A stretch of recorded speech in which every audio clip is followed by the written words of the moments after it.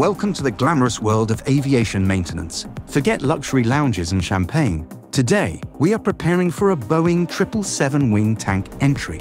At the first, the control unit of the refuel valve has to be removed from outside. Removing it requires the patience of a saint and tools that haven't changed size since the 1950s. The tank is purged, sniffed, and certified safe.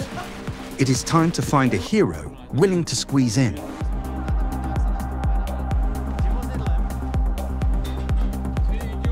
This is where we learn the true meaning of confined space. It's tight, it's dark.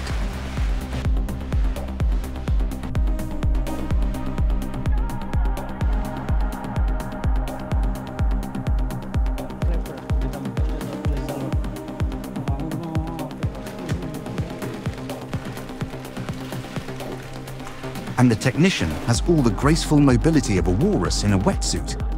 They're basically spelunking for safety, navigating a maze of tubes and spars to reach the prize, the faulty refuel system.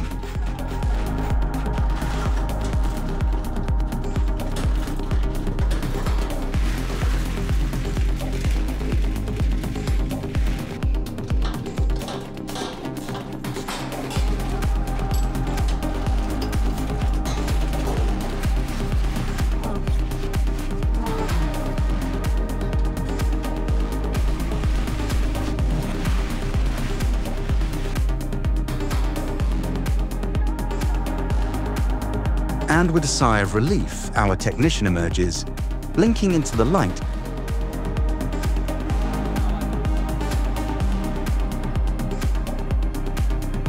If our mechanic can't fit into a certain corner of the tank, which is often the case, we deploy the inspection camera, essentially a high-tech snake cam. It's our eyes where our head won't go, ensuring every rivet is inspected and every piece of foreign object debris is spotted.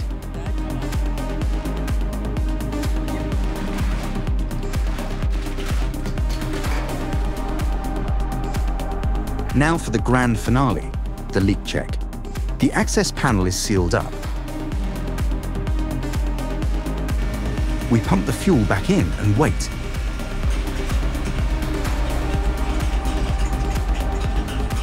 If we see a single bead of Jet A fuel where it shouldn't be, it's back into the tank for the whole crew. We're aiming for airtight perfection. If it doesn't leak, they sign the paperwork and get to go home. If it does leak, well, somebody's ordering a very sad late-night pizza. The Boeing 777's fuel system is designed for high capacity, long-haul flights, with tanks that can hold over 181,000 liters.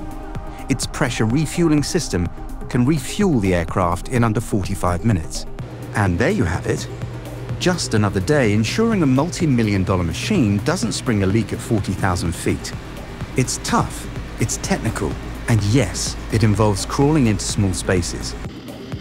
But thanks to these dedicated maintainers, the next time you're flying, you can be sure your fuel is staying exactly where it should be. Fly safe, fly dry.